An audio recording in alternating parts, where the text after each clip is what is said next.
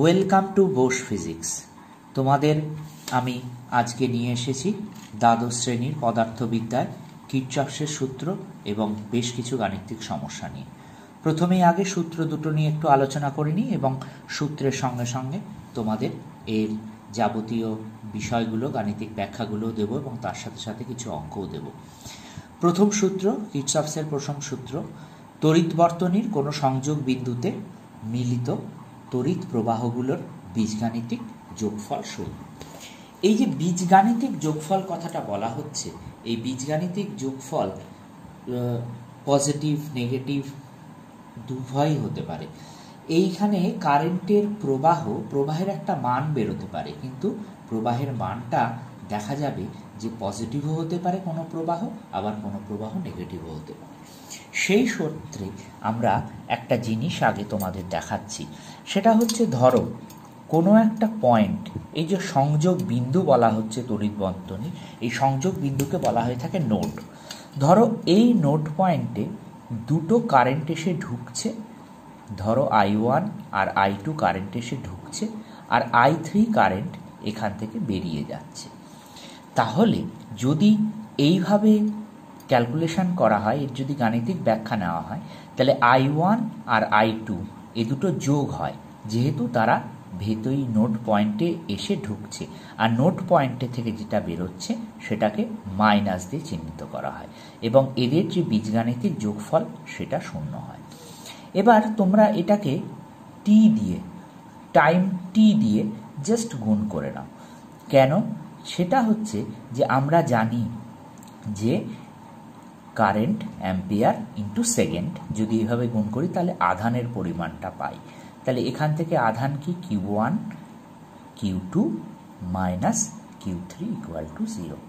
তাহলে এখান থেকে যদি আমি এর গাণিতিক একটা ফর্মুলায় আসি, তাহলে সামেশন QY ইকুয়াল টু হবে 0।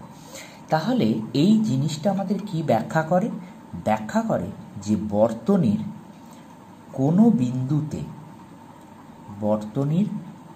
বিন্দুতে আধান জমা হবে না, বা আধান জমা থাকবে না। এটাকে আমরা আধানের সংরক্ষণ সূত্র বলেও অনেক সময় বলে থাকি, যে আধানের সংরক্ষণ সূত্র। এটা হলো কির্চফসের প্রথম সূত্র। এবার আসি কির্চফসের দ্বিতীয় সূত্রে। বলা হয়েছে তড়িৎ বর্তনীর অন্তর্গত যে কোনো বদ্ধ বর্তনীর বিভিন্ন অংশের, এই বিভিন্ন অংশ বলতে আমরা মূলত বুঝিয়ে থাকি লুপ বা মেশকে, যে কোনো বদ্ধ বর্তনী বিভিন্ন অংশের রোধ এবং ওই অংশগুলির মধ্য দিয়ে তড়িৎ প্রবাহ মাত্রার গুণফলের মোট বীজগাণিতিক যোগফল ওই বদ্ধ বর্তনীর মোট তড়িৎচালক বলের সমান হবে। এই রোধ আর প্রবাহ মাত্রার গুণফল আমাদের বিভব দেয়, আর যদি তড়িৎচালক বল আর বিভব প্রভেদের মধ্যে যদি কি সম্পর্ক থাকবে, যদি না ওই বদ্ধ বর্তনীর যে মোট তড়িৎচালক বল যা প্রয়োগ করছে তার মধ্যে যদি কোনো অভ্যন্তরীণ রোধ এবং তার জন্য যদি কোনো অভ্যন্তরীণ বিভব পতন না থাকে, তাহলে তড়িৎচালক বল এবং বিভব প্রভেদ সমান হয়। দেখো, তোমাদেরকে আমি দুটো ছবির মাধ্যমে, খুব ছোট ছোট ছবির মাধ্যমে এটা যদি বুঝিয়ে দিই। ধরো এইরকম একটা চিত্র নিলাম, এখানে একটা রোধ, তাহলে R1 R2 আর R3 রোধ, আর এইখানে একটা নিলাম R4 আর এইখানে নিলাম R5। এবার আমাদের কি ধরতে হয়, অঙ্ক করতে গেলে আমাদের কি ধরতে হয়? যে কোনো জায়গায় এই সব অঙ্কের ক্ষেত্রে একটা আইডিয়াল সেলকে প্রথমে ধরে নিতে হয়। আইডিয়াল সেল কিভাবে? সেটা হচ্ছে এই লুপের, দেখো এটা 1 নম্বর লুপ, এটা 2 নম্বর লুপ, দুটোই বদ্ধ বর্তনী। সেখানে আমার কারেন্ট কোথা থেকে কোথায় যায়? দেখো, একটা ব্যাটারি থেকে কারেন্ট এরকমভাবে বেরিয়ে বর্তনীর মধ্য দিয়ে ঘুরে এখানে আসে। তাহলে এর ক্ষেত্রেও ধরে নিতে হবে, বা তোমরা নিতেও পারো, এরকম একটা I1 এই বদ্ধ লুপের মধ্যে I1 কারেন্ট গেছে, আর এই বদ্ধ লুপের মধ্যে I2 কারেন্ট প্রবাহিত হয়েছে।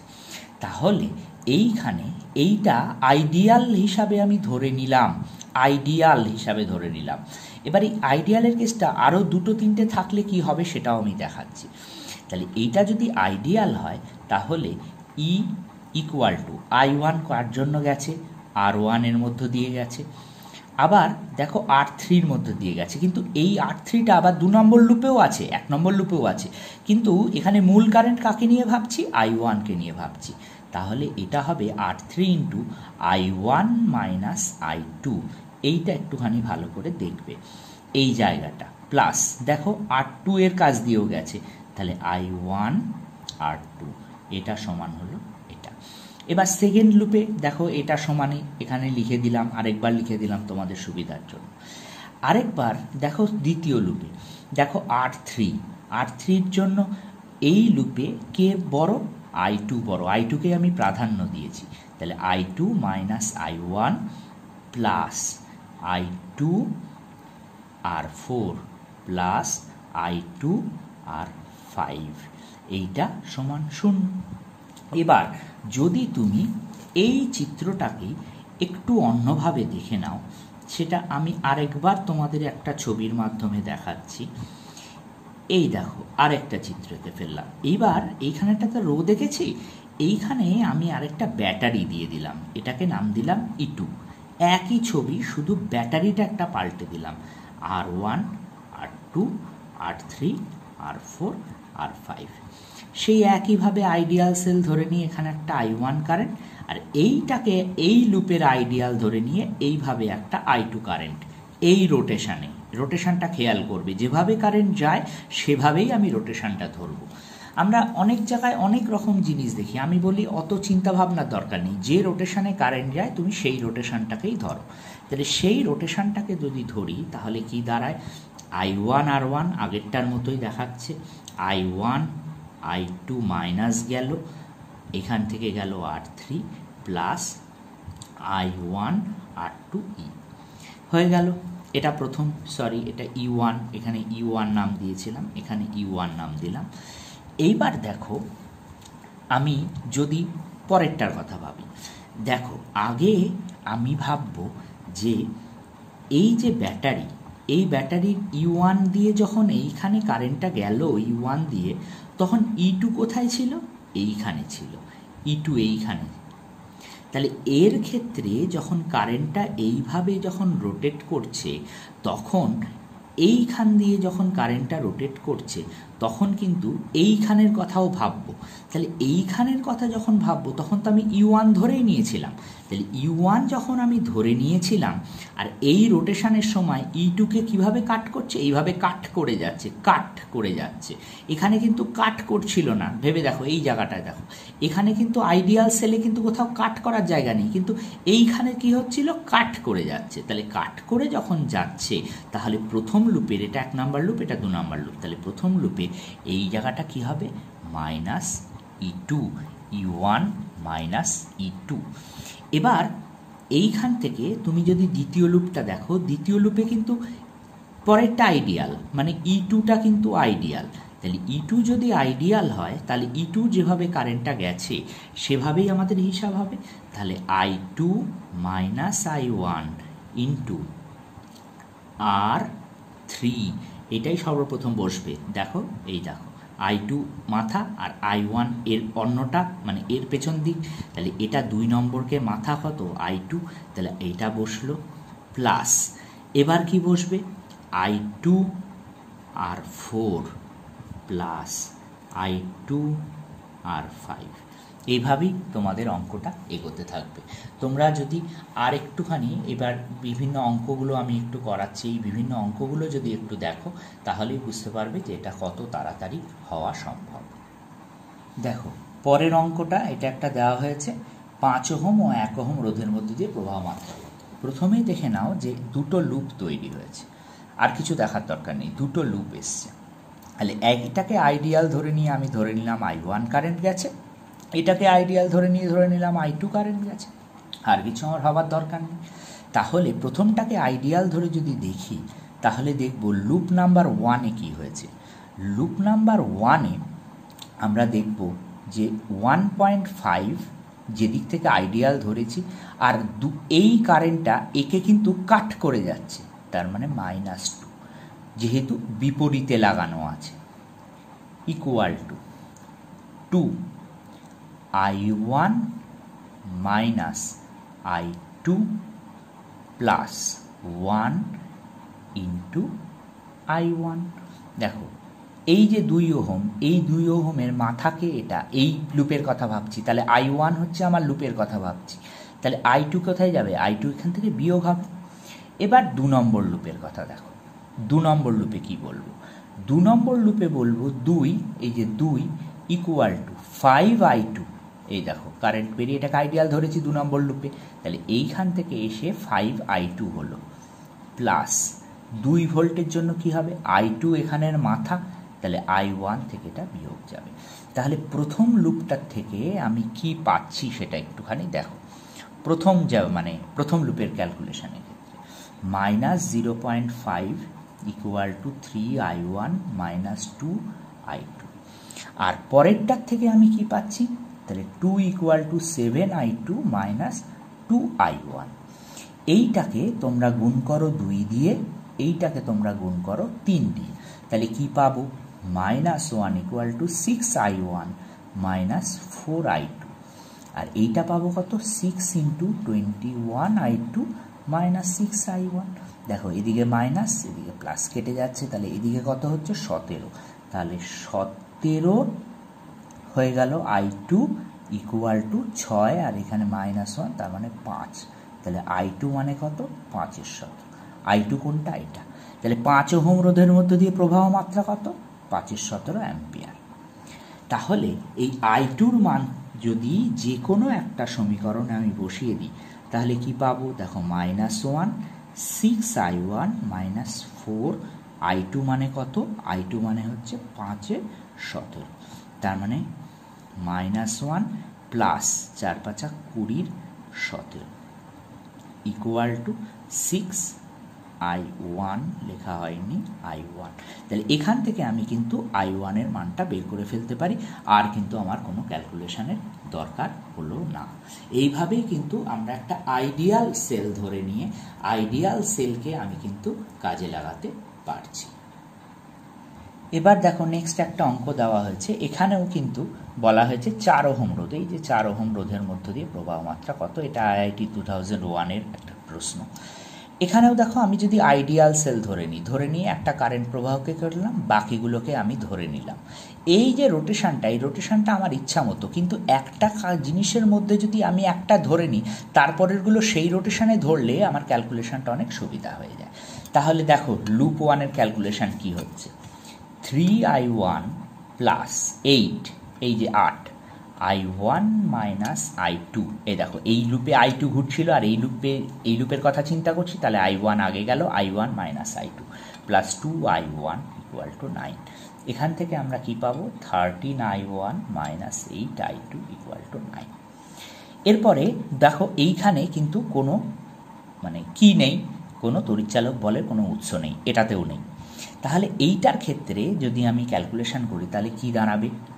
2I2, এই দেখো 2I2 plus 8, I2 minus I3 plus 2I2 plus 8, I2 minus I1। দেখো যখন এইখানে ভাবছি তখন I2 মাইনাস I3 হবে এইটার জন্য, কিন্তু এইটার জন্য কি হবে? I2 minus I1। এই দেখো, আর এইটার জন্য I2 মাইনাস I3। এটা সমান কত? 0। এটা থেকে যদি তুমি করো 2 2 4 আর 8 8 16, 16 আর 4 20I2 minus 8I3 minus 8I1 equal to 0। তাহলে এই একটা সমীকরণ, এই একটা সমীকরণ, আরেকটা সমীকরণ পেতে হবে, সেটা আমরা চেষ্টা করি। তাহলে পরেরটার জন্য 2I3 plus 4I3 plus 2I3 plus 8, এই দেখো 8-এর জন্য কোন লুপের কথা ভাবছি? I3 লুপের কথা ভাবছি। তাহলে I3 minus I2 equal to 0। এখান থেকে আসছে 2 2 4 4 4 8 16, 16I3 minus 8I2 equal to 0। তাহলে এখান থেকে কি পাচ্ছি? 2I3 equal to I2। তাহলে I3 মানে কত? I2/2। এই ক্যালকুলেশনটা তোমরা যদি একটুখানি বুঝে নাও তাহলেই তোমাদের কিন্তু এই যে জায়গাটা ক্লিয়ার হয়ে যাবে। এবার আমি করব কি, এবার আমাকে তো সলিউশন বের করতে হবে। তাহলে এই মানটাকে যদি আমি এইখানে পুট করতে পারি তাহলে এই মানটার কি দাঁড়ায় সেটা একটুখানি আমরা দেখার চেষ্টা করি। তাহলে এই যে 2i3, তাহলে এইখানে 20i2 মাইনাস 8 মানে কত, 4 দুগুণে 8, তাহলে 2i3 তার মানে 4i2, ঠিক আছে, 4i2 minus 8i1 equal to 0। তাহলে এখান থেকে পাচ্ছি, এইখানে মানটা বসিয়েছি, কিন্তু মানটা বসিয়ে কিন্তু তোমাদেরকে এইখানে আনছি আমি, সেটা একটুখানি ভালো করে দেখে নাও তাহলেই বুঝতে পেরে যাবে। তাহলে এইখানে কত বেরোলো, 16i2 minus 8i1 equal to 0।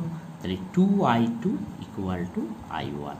এবার এই 2i2 ইকুয়াল টু i1 এইটাকে সোজা নিয়ে গিয়ে এইখানে বসিয়ে দাও, এই যে এই সমীকরণ বা এই সমীকরণে নিয়ে গিয়ে তুমি বসিয়ে দাও। বসিয়ে দিলে কি পাবে দেখো, 13i1 মাইনাস 4 দুগুণে 8, তার মানে এখান থেকে কত বেরোলো, এই যে 4 ইন্টু 2, তাহলে 4i1 ইকুয়াল টু 9। তাহলে 9i1 equal to 9, i1 equal to 1 ampere. ঠিক আছে, i1 যদি 1 অ্যাম্পিয়ার হয় তাহলে এইখান থেকে দেখো, তাহলে i2 মানে কত, i1/2, তার মানে 0.5 অ্যাম্পিয়ার, অ্যাম্পিয়ার। এবার i2 যদি 0.5 হয়, দেখো i2 যদি 0.5 হয়, এই দেখো, তাহলে এটা কত হবে, 0.25 অ্যাম্পিয়ার। ঠিক জাস্ট সমীকরণ একটা সলিউশন বের করার চেষ্টা, কিন্তু যত তাড়াতাড়ি হবে তুমি যদি এইভাবে অঙ্কটাকে সলভ করতে পারো তাহলে কিন্তু তোমার অনেক তাড়াতাড়ি অঙ্কটা সলভ হয়ে যাবে। এবার এই অঙ্কটা দেখো, বলেছে 12টা তারের সমান রোধের তারের 12টা সমান রোধের তারের একটা ঘনক আছে, যার এক প্রান্ত দিয়ে দেখো এ প্রান্ত দিয়ে কারেন্ট ঢুকছে এবং এইখান দিয়ে কারেন্টটা বেরোচ্ছে। বলেছে এ এবং বি এর মধ্যে তুল্য রোধের মান এটা নির্ণয় করতে হবে। এইটা করতে গিয়ে আমাদের প্রথমেই আগে কোথাও একটা সিমেট্রিসিটি খুঁজে বের করতে হবে। এই ধরনের যে কোনো অঙ্কে আগে একটা সিমেট্রিসিটি খুঁজে বের করতে হবে। সেটা করতে গিয়ে দেখো আমি একটু অন্য কালি ব্যবহার করছি।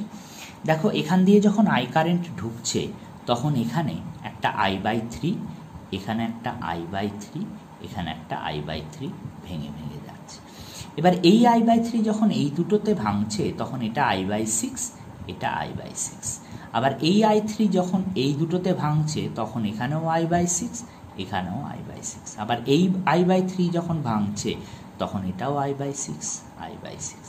তখন এইবার দেখো এই i/6 আর এই i/6 যখন এখানে যাচ্ছে তখন আবার i/3। আবার দেখো এই i/6 আর এই i/6 যখন এখান দিয়ে আসছে তখন আবার i/3। আবার দেখো এই i/6, এই যে i/6 আর এই i/6 যখন যাচ্ছে তখন এখানেও i/3 যাচ্ছে। এই তিনটের যোগফল আবার এটা।